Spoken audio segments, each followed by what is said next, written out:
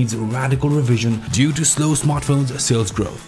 With the Samsung Galaxy S6 and spin-off Galaxy S6 Edge having seen the Korean firm return to former smartphone glories, it has been suggested that the Galaxy S7 is being rushed to the market in a bid to stave off competition from the recently released iPhone 6s.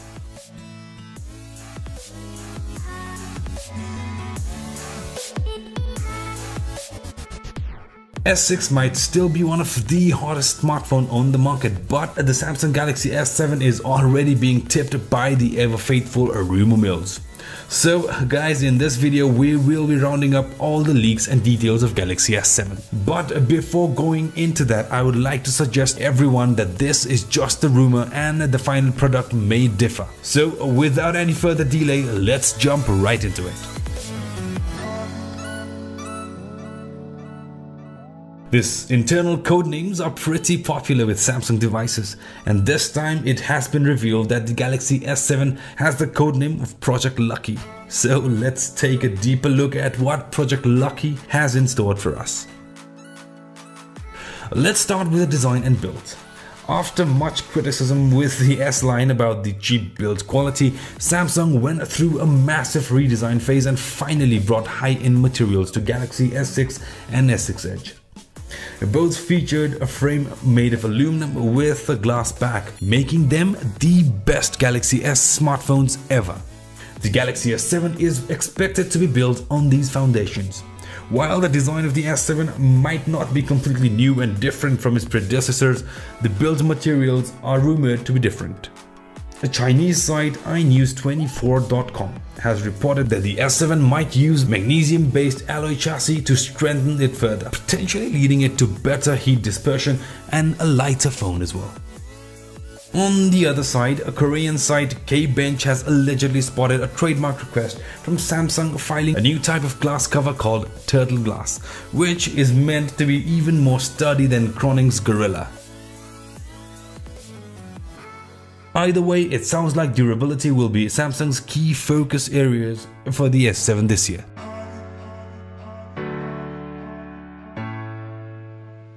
And now moving on to the display. Samsung used a 5.1-inch 2560 by 1440 Super AMOLED screen in the S6 and S6 Edge. And it's likely that this screen size will continue for their next generation display as well. The real question here is, will Samsung go for a full 4K resolution for this next phone, or will they stick with the 2K? A report on Asian Today claims that Samsung will follow in the footsteps of Apple and release the Galaxy S7 in two new sizes. One with 5.2 inches and the other one with 5.8 inches. However, it's unclear whether these screens will offer the same QHD resolution as the Galaxy S6 or whether the firm will follow the Xperia Z5 and kill out the handsets with 4K displays. Unlike the Galaxy S6, which launched in both regular and curved screen, the Galaxy S7 will reportedly be launched with the curved screen as standard, ditching the regular display altogether. This news comes from a Vietnamese website, Samsung Viet. If the rumors are true, then these handsets are likely to be called the S7 Edge and S7 Edge Plus respectively. Well, more interestingly, these screens are set to be equipped with technology similar to that of 3D Touch, seen on the iPhone 6s and 6s Plus. A leak on a Chinese social network, Weibo, claims that Samsung will use Synaptics ClearForce technology in the next smartphone that will be capable of registering level of force as well as movement. Synaptics said that it will provide manufacturers with new dimensions in user interfaces, such as speed scrolling, zoom, gaming, and text or photo editing by applying a variable force with a finger or a stylus. More rumors claim that the so-called S7 could feature a foldable display. The firm is reportedly testing a phone codenamed Project 5 that on the track to be released on February as well. We will be covering more on these foldable phones from Samsung in our different videos. Now let's go about the specifications. In terms of power, the S7 is likely to feature Qualcomm's recently announced Snapdragon 820, with the firm reportedly optimizing the chip in order to prevent overheating issues. Snapdragon 820 with Adreno 530 GPU chipset is 40% faster and 30% more power efficient than Snapdragon 810. On the contrary, there's also another floating rumor that Samsung will have its recently released Exynos octa-core 8890 chipset on the Samsung S7, which featured the brand new custom architecture codenamed Mongoose. Reports also claim that Samsung will use the new Snapdragon 820 for S7 in the US and China, while Samsung's own Exynos chip will appear in other markets. As for RAM is concerned, it looks like Samsung will stick with a 3GB of RAM. A report from Sam Mobile pointed out to Geekbench with a 3GB of RAM under the name Project Lucky. On the other hand, a similar Geekbench test was leaked under the same codename but with an LTE tag. This model, however, was equipped with 4GB of RAM. Another rumor comes after Samsung announced of mass producing 12GB of LPDDR4 chip back in September. With this announcement, packing a whopping 6GB of RAM in future smartphones is finally possible. This suggests that the next generation of Samsung flagships could be first to honor 6GB of RAMs.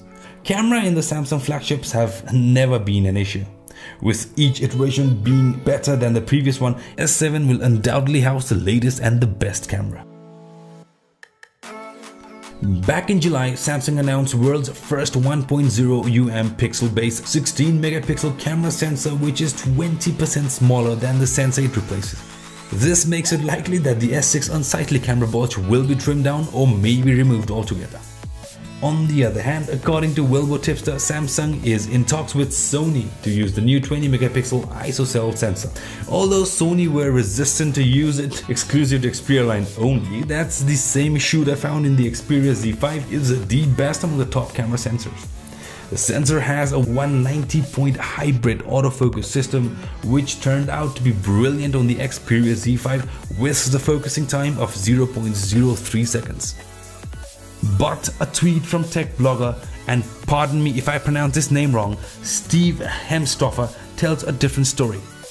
With an Antutu benchmark of Samsung phone codenamed Lucky, he suggested that the S7 will have a 16-megapixel rear-facing camera and a 5-megapixel front-facing shooter.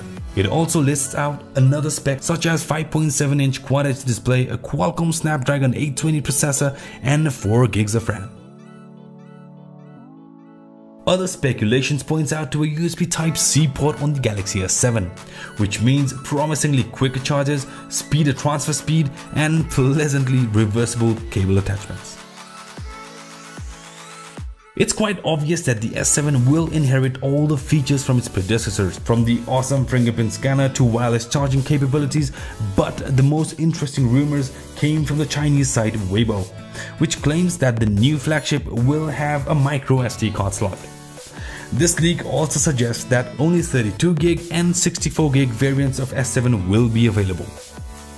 The return of the micro SD card slot will definitely please Samsung Galaxy S5 fans if true.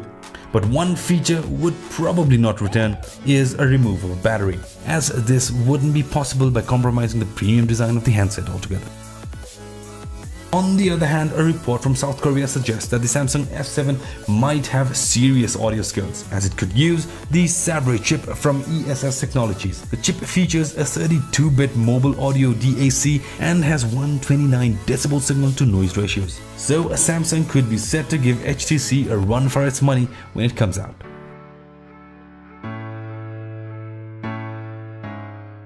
Coming on to the software. Galaxy S7 will most likely feature Google's latest Android 6.0 Marshmallow with toned-down version of TouchWiz. But one of the most interesting things could be on the security department. Rumors claim that the smartphone will offer Windows 10 style iris scanning technology similar to that seen on Microsoft Lumia's 950 and 950 XL. Iris scanning works by scanning the eyes of the smartphone's owner through the device's front camera. According to Android Authority, Samsung is working with SRI International to incorporate this next-gen security standard to the mobile devices. Traditionally, Samsung announced Galaxy devices in February during Mobile World Congress, but this time it is widely rumored that the S7 will be launched during CES in January 2016 with the price tag of around $650. With a slimmer and sturdier body tipped to make an appearance in 2 sizes, improved camera optics, a new and a faster processor from Qualcomm, and software enhancement, Samsung Galaxy S7 is set out to be a beast. Beyond a curved display, the handset is even rumored to have a 3D touch technology, USB Type-C charging, iris scanners, and a new audio chip. With all these mind-boggling features, will the Samsung's curved screen really point out to the future of smartphone? Well, we will have to wait until Samsung officially announces its ultimate flagship, the Galaxy S7. So that's all for this video, guys. I will be coming up with more S7 details in the near future. Do give this video a thumbs up if you like the content. Stay tuned for more and have a good one.